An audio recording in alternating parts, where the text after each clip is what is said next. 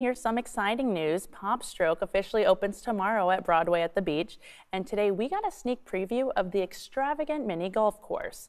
Scotty and I made our way there this evening for the VIP preview party, and there's a look at the venue. We even had a chance to play a few holes ourselves. There I am attempting to putt, and then you're gonna see Scotty here. Needless to say, Mr. Chipping Around the Grand Strand has some more experience than me. It was a fun time. The Myrtle Beach location marks the first in South Carolina. We spoke with PopStroke founder and CEO Greg Bartoli ahead of the grand opening. Myrtle Beach is dynamic, right? It's growing like crazy. You have seasonal tourism that's pretty significant, great golf market, a lot of golfers.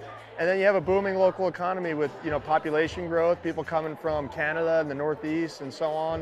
You have a lot of young families and a lot of retirees. And at the end of the day, that demographic, which is everybody, is our customer here at PopStroke. There are currently 10 other venues across the country, and multiple others are under construction with plans to open in 2024. Again, the official PopStroke Myrtle Beach grand opening ceremony is tomorrow morning. And for the